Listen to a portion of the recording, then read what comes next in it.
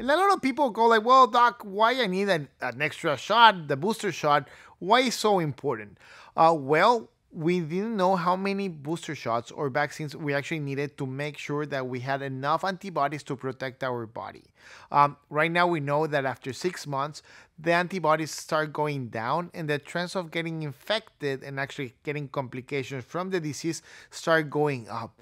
That's why we started actually proposing the idea of getting a reminder message to our body. That's actually the booster shot to make sure that our body starts producing again enough antibodies to be protected.